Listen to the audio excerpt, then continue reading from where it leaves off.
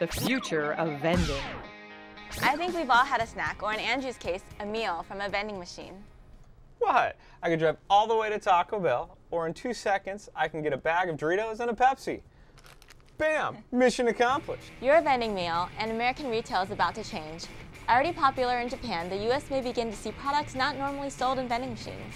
There are some great ones already being spotted. From Berlin, there's CosmoCard, a postcard vending machine now rolling out in tourist-friendly locations across Europe. It allows tourists to personalize greetings, customize design, and even pose for a photo to be added on the back of the card. Forget about waiting for that ice cream truck. Now there's Mubella, a machine that allows customers to mix any of 12 ice cream flavors in less than a minute. When a flavor or mix-in runs out, the computer takes it off the menu and alerts Mubella's headquarters in Massachusetts via wireless technology. If technology is your thing, then why not head over to an iPod vending machine? Zoom Systems placed their first iPod electronics machine in Atlanta's airport back in 2005. Now Macy's plans to install 180 iPod vending machines nationwide this fall. That's truly amazing, but iPods cost a bit more than a Snickers. How's that work?